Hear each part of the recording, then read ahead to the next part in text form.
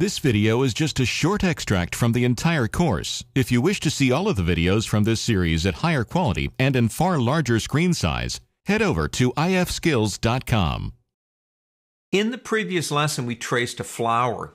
In other words, we converted it from a photograph into a vector, and at one point in that process, I couldn't tell the difference between the vector and the actual raster. I think that's amazing. And then we did some things to it like colorize it.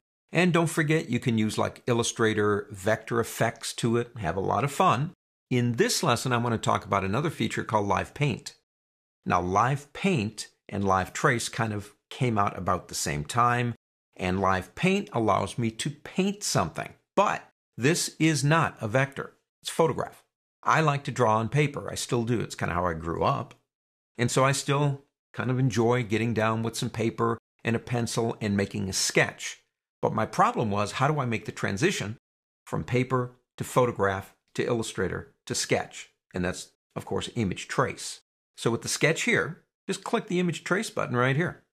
The default for image trace is to convert it into a sketch because that's what it's used the most for. So I really don't have to do anything else. It's in the form that I want it to. I took something that I did with pencil on paper and now converted it. I click expand, and it now is a true vector. Imagine trying to, not that you couldn't do this, but imagine trying to make that butterfly, say using your pen tool, and doing it basically from scratch in Adobe Illustrator. This can save a lot of time, and if you're like me and you like to sketch and doodle and all that kind of stuff, quick way to do it. Now what are we going to look at? Live Paint. Live Paint allows me to paint this. You say, well, okay, couldn't I do this? Say if I pick up my direct selection tool, because I know that's a group, and I click, say, in this area, and I shift-click in this area, and I shift-click up here on this one, make sure I have my fill selected, and come over here and choose a color, and that did it. And I agree, that is a way to do it. But it doesn't solve some of the problems that you might get into. So let's look at this. First thing we have to do is we have to convert this into a live painting group, and you can do that to any vector. It does not have to have come through a photograph. Anything you want to do. Come up and select it. I'll use my selection tool. Select the whole thing. It is a group. Go up to the word object on the pull-down menu and go down to Live Paint and select Make. Now you'll notice we get these anchor points that look exaggerated. They got the box around them. That's just your visual that you are now in Live Paint. So what do? Well, over here, if you go into this tool right here, which of course is your shape builder tool, we talked about that before, you have a live paint bucket and a selection tool.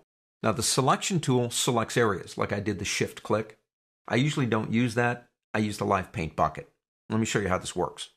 Come over and choose a color that you want to begin colorizing these areas. Now be careful about one thing, because you got that little bar up at the top saying that you're using a live paint bucket. You've got the paint bucket, and you've got that arrow in the middle. That's the hot area, not the paint bucket. In Photoshop, it's kind of like at the tip of the paint bucket, not here. Use the arrow.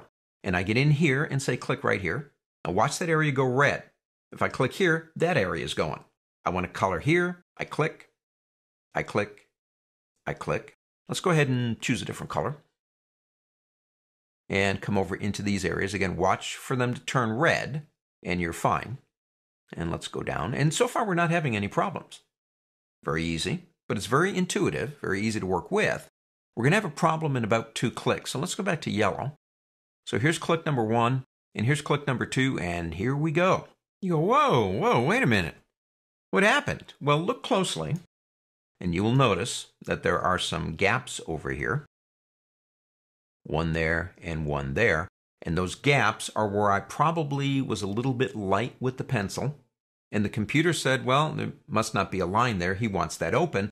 And it was more than glad to do that, but that's not what I want. I want that area closed. Now, there's a lot of ways I might achieve that. I could go back out of Live Paint Group, use my join features. There's a lot of things we could do here to close those gaps off, but that could take a lot of time. The first thing we want to do is undo what we just did. Next step, and there is a feature for this, but it's only available if you're using Live Paint. So let's come over and select, regular selection tool, select our group. It's not finished yet, but we're working on it.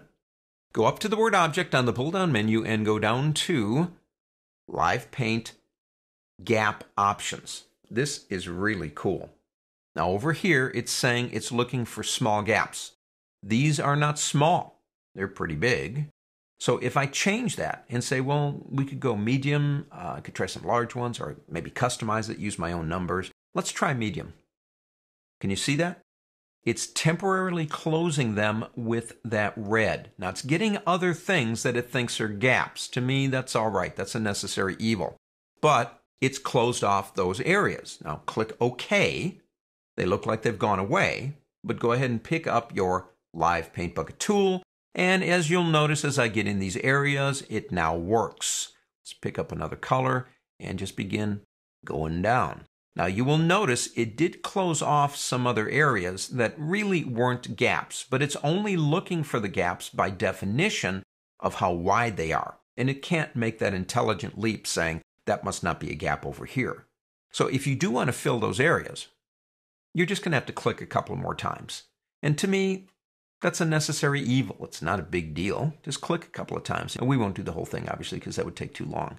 But when you're in the Live Paint group, basically what you can do is make all these decisions. And if you do have gaps or things that you wish were not there, all you have to do is use the gap options to fix those problems and then move on. Now, let's say we like what we have done. We've finished the whole thing out. We don't need to be in Live Paint group anymore. And don't forget, this is for anything, not just something you traced. You could draw something with the objects in Photoshop and go right into Paint Group if you wanted to. But if it's time to convert this, you can go to the word Object, go back down to Live Paint, and select Expand. And now you're back to looking at it and working with it as if you drew it with the pen tool. Between you and me, I love Live Paint. It's an excellent feature. On to the next.